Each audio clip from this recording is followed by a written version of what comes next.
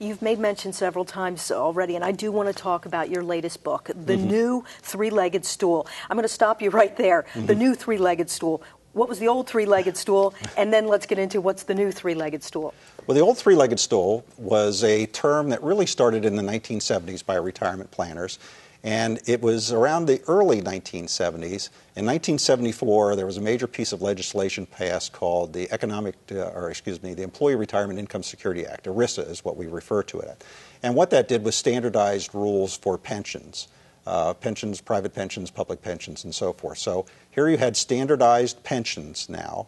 And you also had Social Security, which had been around for some years, but in the early 70s is when they added the cost of living adjustment to it. So now Social Security became a real retirement planning tool, and then personal savings. So those three legs was your pension, your Social Security, and your personal savings. And life expectancy in the early 70s was probably to around 70, 71, so 5 or 6 years of retirement. The old three-legged stool worked.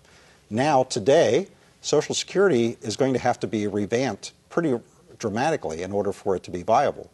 We all know that Social Security is going to run out of money, so it's going to have to be means tested. It's going to need to have the benefits adjusted because Social Security was just not designed to last for 30 or 35 years. In 1935, life expectancy was less than 65. So the government wasn't even expecting most people to draw it, and now you got people drawing it for 30 years. It can't last. And pensions, companies can't get rid of them fast enough for the same reason, because they're so expensive. Pensions were a great thing when your retirees were only going to live 5 or 6 years, but now they're very expensive. The private pensions have caught on pretty quickly. Public pensions are a little slower to catch on, but they're going to have to be revised as well. So those two legs are wobbly at best. We need a new three-legged stool, one that's based around tax efficiency, using the Roth IRA as your tax-free leg so that you can have money saved.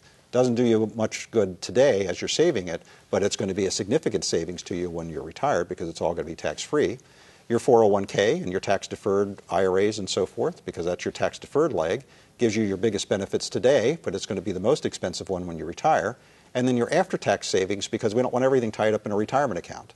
So after tax means you pay tax on it today. There's going to be tax implications each year as the earnings, but you can use more tax-efficient investments like tax-free bonds, municipal bonds, or like stocks, which have a preferential tax treatment for long-term capital gains for your investments, and you can draw from all three.